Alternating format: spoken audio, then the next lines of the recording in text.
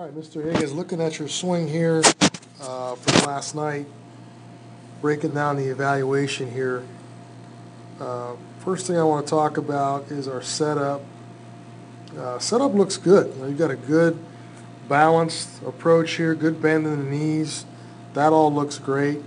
Um, as we start to, you got some good rhythm in the box here. I really like what I'm seeing there. As we start to move forward, I also see something I also like here, which is your hands going in this direction and our front hip going in that direction.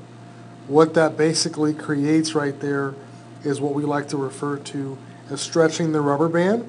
So if you think about a golf swing, you're really kind of creating that separation between our club head and that front hip. Really, gives us an opportunity to create as much torque as possible. Now, as we start going towards the swing, you actually took that pitch there. If we actually start looking at the swing, backside looks pretty good right here. You've got a good L, all right? But you notice after you make contact, okay, if I can rewind this here, after you make contact, that top arm starts to take over and we start to roll through here, okay? You really want to take that barrel and that top hand in unison with your bottom hand and create extension out in this direction, okay? So again, thinking like a golf swing, think about, your swing going in this direction, sharp turn here, all right, versus a long gradual extension through the ball there, okay, which is really what you want to have at extension, okay?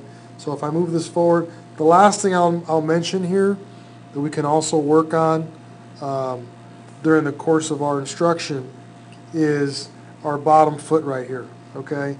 If you notice, there's no what we call heel pop, and a heel pop is essentially where that back heel should be facing up in this direction, okay? And toes are basically your back toes, the only thing that you really want to have touching the ground after contact. Follow through is not bad, okay?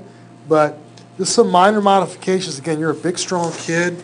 You've got some good athleticism, but really would like to see you, use your lower half. You're a big, strong kid, over 200 pounds, and as your dad mentioned last night, you've got the ability and the potential to really be driving the ball with authority.